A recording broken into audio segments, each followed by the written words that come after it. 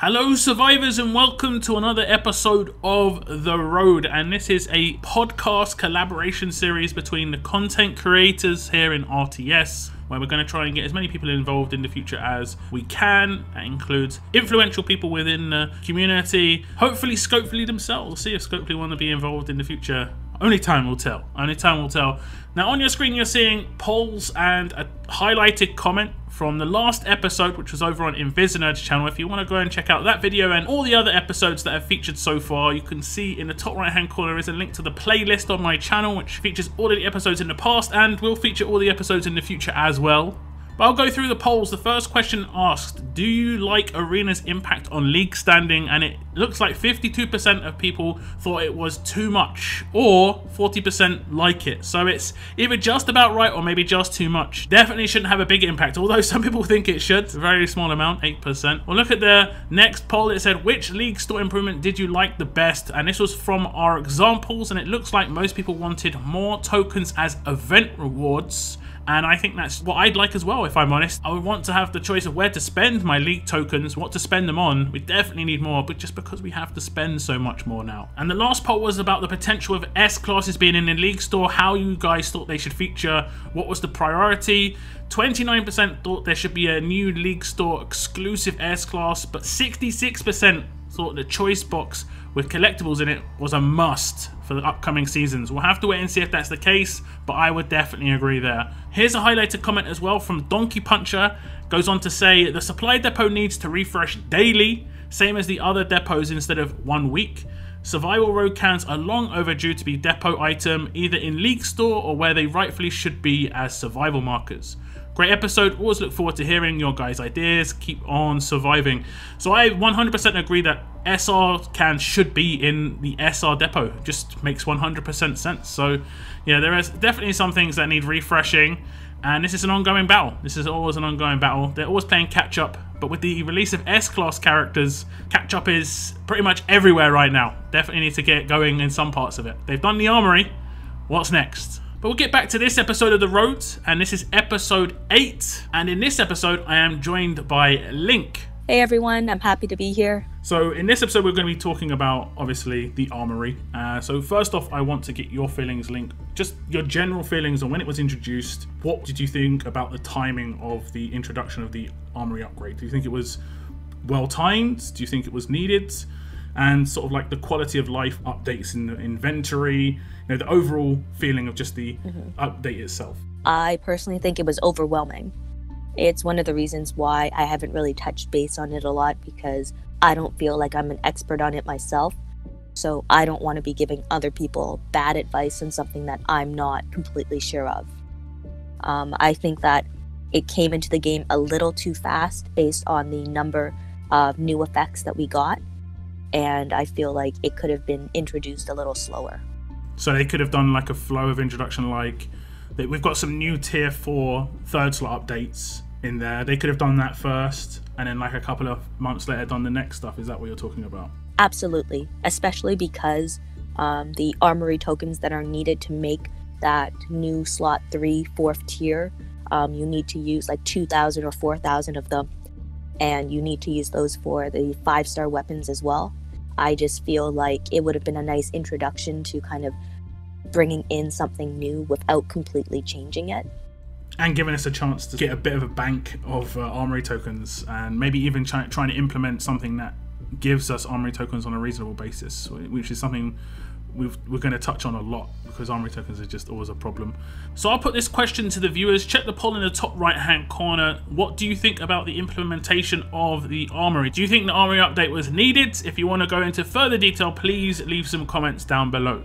So moving on, we'll talk about the new tier 4 third slot update. What of those upgrades do you think stand out to you? Which ones did you see and go, that is nice? Because obviously you can look over them quite easily now in the research panel. You don't have to go to these screenshots on line chat or anything. Everything is in game. I think that alone is a really great update. But when you look at these upgrades, which one sort of stood out to you as one that would fit into your game style? Well, considering I have a S-class Priya, the crit double attack blue weapon, the tough weapon, stands out by far at 175% damage with additional crit for the attacks after that, that just screams destruction to me. I also really liked the splash damage one for 120%, the stun focus one, which is the red gun. So with that stun focus, to me it just seems like you don't need to mod against confuse or taunt anymore. You just have to focus on the other things like burn, bleed, maim, and so on. So there's just a couple of them there that I really enjoy.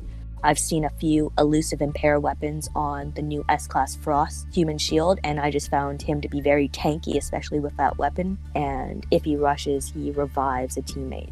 Yeah, definitely some nice combos with even characters that already existed at S-Class. The ones that stood out to me in terms of just ones that I was just like, yes, I need these ones instantly. The focus stun, I liked a lot. I think I can agree with all the ones you said, but the healing stun on attack for the strong characters, I kind of like the idea of a character being given like a bonus of self-sustain where they can kill themselves, and that just sort of plays into I used to love using strong characters a lot, mainly because of the stun on attack. You had a lot of control potential before mods came into the game. That was great, but that was one of the weapons I wanted to work towards quite early. Absolutely, I completely agree with you there. I'm actually planning on trying to get one of those healing stun weapons for my Diego in the future, just because I use him as a lead, and as you mentioned, self-sustaining tune is very effective, especially when offensive tunes obviously have a lot less HP and defense than defensive tunes. So again, another question for you guys: which trait do you think got the best tier 4 third slot updates? That's things like elusive impair, stun on attack with heal, those sort of things. Which trait do you think got the best upgrade? And have you managed to craft any of these upgrades yet? Please do tell us in the comments. Okay, moving on to the 5-star weapon possibility now. You can obviously upgrade a 4-star weapon to 5 stars for 50,000 Armory tokens. It also costs 10,000 Armory tokens to do one of the tier 4 slot. Obviously a new 4 slot coming into a weapon as well. Armory tokens are going to be a massive issue within the 5-star weapons. You already have to use 4,000 Armory tokens on the new upgrades for tier 3. So what's your idea of 5-star weapons overall? Forget the Armory tokens so much, but just, is it just more overwhelming? Like you said, it's just too much too soon? I think it's overpowering. Like, there's a few very specific upgrades that are absolutely fantastic, and there are also a few that just don't hit me with that wow factor for being an additional effect in the 4th slot. I think that there's a lot of different options here, and there's a lot of good options as well as a lot of bad options, and it's sometimes difficult to decipher what works for you, especially with just some of the descriptions about some of these new effects. I think it should be more detailed and clearer. It's a little convoluted with how some of them work. Like an example would be, if we take a look at team player level 4 epic effects, and we go to the alert crit buff. So alert buffs: at the start of each turn, all teammates get 10% defense for 1 turn for each alert teammate on the team. Now this to me seems like, the buffs should stack, because if I have 5 red tunes on defense and each of them have this weapon, I would guess that my team would have, a really high defense, but really the maximum you're going to get is that 40 to 50%, because if I have it on 2 different tunes, it doesn't add. And that to me is very difficult to understand, and it doesn't really say that in the description, either in the Armory or on the forums. And what's worse about that is that that's a heavy investment, that's 10,000 to try and go for that. If you get it multiple times, you think you've won a lottery there, especially if you haven't had to spend that many, but you haven't got that big a gain. So yeah, I think being able to test out some of these, I mean, there isn't really a sandbox mode in the game, so we can't really see how a lot of these things work. There is a beta, but yeah, I mean, not everyone's in the beta, not everyone's going to spend the time to test this stuff out. But I agree, I think it should just have in brackets, up to 50% max or something like that, so what the maximum amount of percentage here would be. Absolutely, because like when we take a look at the team player one for tough crit, where up to 2 teammates get 5% bonus HP per turn for each tough teammate on the team, this one does stack. So although it's bonus HP, it might not seem very efficient. At the same time, like, considering the alert crit and tough crit do not work the same way, it just becomes more confusing for the player, I find. And as you mentioned before about how many Armory tokens it takes for a single craft, then we have to think also about the varnish, and we also have to think about the Armory tokens that are needed to reset the weapon when you get the wrong crit or just a normal success. Of the new 4-slot tier 4 upgrades, which ones do you think are the most powerful, kind of like what we talked about with the new 3rd slot tier 4 upgrades? Which one do you think are the most powerful, and do you have any of them already? Well, the most powerful 4th slot that I think is out there right now is Rampage. It is just complete destruction when you have it. I actually did get it just before WOC, and what Rampage does is, off of a basic attack, if it's a critical hit, it'll hit 2 additional enemies for 150% damage, which is equivalent to the slot 3, tier 3 double attack blue weapon. So this is just super effective in my opinion, because there are lots of ways to increase your toon's critical hit chance, either by the leader, by the mods, or with another ability that I actually just crafted this morning, which is a team player effect. And that would be the 15% attack, and is it 35 crit to all adjacent teammates? I've looked at that myself, and I definitely want that. Yes, absolutely. That's the exact one I'm talking about. It's actually on my Diego stun weapon at the moment. I think this is a great thing to craft, especially on your leader toon, because every other toon is adjacent to that toon, meaning everyone gets that 15% attack and that plus 35 crit chance. So other than Rampage, are there any other 4-slot upgrades that kind of stick out to you? It doesn't necessarily have to be the trait crits, the top deal. There are some lower ones that actually seem pretty decent as well. Yep, so a couple of the other ones that I like. So Destruction level 4, the Universal 2, I believe. So it's increased rush damage by 10%. This to me is perfect for a toon like Arav, who once he starts to rush, he doesn't really stop rushing. So by increasing the amount of damage that he does, obviously with his follow-up ability, he has a much larger killing potential. The Destruction alert crit, so the slow attack when dealing a critical hit, causing a 33% slow for 3 turns to that enemy, that to me is really effective because you're applying a high amount of damage because you're assuming a critical hit occurs, and then you're also preventing the enemy from being able to rush right away. So another ability that I really like is Resistance level 4 effects. I like the ability Stonewall, which is a strong crit. So this character's defense cannot be reduced. So this is really like taking the place of a mod, because you can have a mod or there's some rushes as well as active skills that can prevent a character's defense from being reduced. But I think this could be very effective on a defensive team, because now you can just load them up on HP, for example, as well as defense without worrying about a toon like Diego coming along and cutting that defense in half or even more. Yeah, I agree. I do like that Stonewall one. It just like you say, you don't have to raise the defense as high, knowing it will never be reduced. Is a nice sort of nice thing to have, especially on, I think, what will become a bit more of a widespread defense team in the future, like the Laupo teams, because we're seeing a few more strong characters come out now. But the ones that stick out to me, I really like the critical one. It's in the same one with the 10% boost to rushes, but it's the top reward, which would be 100% crit rate. Instantly, I'm just like, on certain characters now, but in the future, like I have Heng Yen, that would work so well on him. Even some 6-star characters, for instance, like Harper, 100% crit rate means you are hitting disarms every single time. This is a really nice upgrade. Another one that stuck out to me is the Strong Destruction level 4, and it has Ransack, and it's 100% chance. There's not even like a small chance of this. It's 100% chance that attacks steal 2 positive effects from the enemy you attack. This just seems really good on a defense team for me, because you're basically debuffing the enemy and buffing yourself with their buffs, and it steals everything like elusive, attack buffs.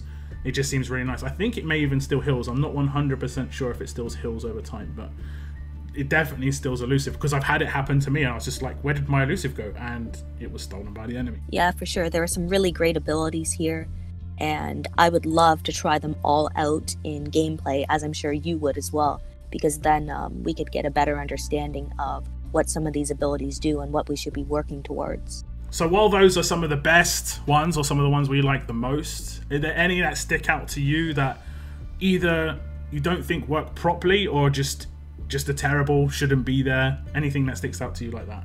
The first one that sticks out to me for one that should just not exist in my opinion is Destruction Level 4 Epic Effects Universal Crit 2. When attacking, increase attack by 200% of his character's crit stat. Now, this to me, on first reading it, sounds really good because you're thinking you're going to be getting this massive buff to your overall damage, but really the only amount of additional attack and damage you're going to get is 2 times whatever your crit chance is, but flat damage. In many cases, tunes have a flat crit chance of 10, so if you don't add any crit mods or a crit leader or have a way to boost like adjacent tunes crit chance, this is going to be 20 additional damage. Not 20%, just 20 flat damage, like when you think of bleed, burn, or maim. Which is terrible, obviously, and literally 5% increase in attack stat would do so much more on the majority of these S classes. The base attack is so high. Do you think that's just bad? Or do you think that's needs to be kind of looked at like it doesn't actually work how they kind of wanted it to work? Now, I feel like they had a good idea, but they didn't know how to implement it. I do think that this should be looked at because this cannot be the outcome that they wanted for it. I feel like it should be based off of crit damage, like so increase attack by 200% of this character's crit stat. If it was multiplying the crit chance by 2 and adding that to the damage, so the crit damage, so if you had a critical attack, I think that would make a lot more sense. And it wouldn't be too overpowered either. Quite like a crit multiplier mod set or a crit multiplier mod itself, just increasing the amount of damage that comes from hitting a critical attack. Absolutely, exactly that. I think the one you highlighted is definitely the worst in there. Hopefully it gets sort of looked at and tweaked a little bit. Another one I noticed is it within strong resistance tier 4, and it's the one below Stonewall. And when taking a critical hit, get 55 crit for 2 turns, and that doesn't seem very much in terms of resistance to me. It's actually like an attack buff that's generally going to go on a defensive character. It just seems kind of odd. I mean, if you've got like a 10% heal to self or something when taking critical damage or something like that, or a defense buff, but a crit buff, it seems really out of place within resistance. Yeah, I completely agree with you. It seems to be in the wrong location. Like I would have thought this would be in destruction or even amplification in a way, because you're giving yourself a chance to apply a lot of damage on your next turn. There's another one that's quite similar to that actually. This just reminded me. If you go to amplification level 4 for tough characters, where you get Rampage, which a lot of people are going for, it's obviously very offensive. Just 2 below that, it says for each 10% of max AP, this character receives 4% less damage from basic attacks. That seems quite more of a... I don't know. Some of them just seem very out of place. Like, it looks like, because before, for the old 3rd slot upgrades, it was 3 possible outcomes. There was a global, there was like a melee or a ranged version, and then there was the trait crit. Whereas this one, it's like now there's an extra one. Maybe they put in that extra one a bit late, and it was kind of seems like there's one that just seems kind of out of place or just not very good at all. I completely agree with you. So those are the things that we think are bad and we think need to be probably improved. We did talk about our favorite ones within the 4 slot upgrades. Do you think any of them need to be balanced? Do you think maybe any of them are too powerful versus the other ones in there? We didn't have a beta really for the outcomes, and it was instantly live. So what are your thoughts on some of the more powerful upgrades within that 4 slot? Well, I'm gonna jump right into Rampage again. I think Rampage is way too overpowered. As soon as you put double attack on a Rampage weapon, then and you put it on a tune like Priya, she goes from attack, a normal 3 times, maybe 6 times with a double attack weapon, to having a chance to attack 18 times with a double attack and a Rampage. And that to me is just way too much power, and it completely imbalances the game. You don't need skill in order to use this weapon, and I found that myself in WOC. I was relying on Rampage quite a bit, because whenever it went off, the match was suddenly over. Like I thought I had 2 or 3 more turns to go, and all of a sudden Rampage kills everyone. And on the flip of a sword, I guess, it would also kill me if it was on any defense team. Yeah, I agree. I've had Rampage for a week, and it is extremely powerful. Just the basic attacks. Forget about the rushes. I've one-shot 3 characters with a double attack Rampage on multiple occasions, especially trait damage. It's insane the amount of damage output that you can get with Rampage. It's too much with just one as well. And there are people running around with much more than one Rampage weapon. So this has been definitely a talking point on the forums, and I'm guessing between top members of the top factions in terms of what you think should happen with Rampage. Do you think it's something that they should revisit and maybe balance a little bit, or more than likely what's going to happen is just something else is going to come out to make it weaker because something else more strong is going to come out? What are your feelings over the future of Rampage and the implications it may have being this powerful? I do not see them producing Rampage's effect. I do predict that something is going to come out, whether it's a specific type of mod, a new type of weapon, a new tune, just some new ability that will end up kind of neutering Rampage a bit. Now, do I know when that'll happen? No, but it has to be on the forefront of Scopely's mind, in my opinion, because Rampage is right now completely overturning the game in some places, in my opinion. So I agree. I think Rampage is very strong. There's definitely going to be something that comes out that's either stronger or makes it not as powerful. I do agree also. I don't think it's going to be balanced. I think it should. I think it would be much better if we had a mentality in the game where if things are too overpowered or too powerful, balance should come in. It happens in other games. It happens in very competitive games, and RTS is one of those games that wants to see itself as a very competitive game. So to remain that competitive game, balance is very important.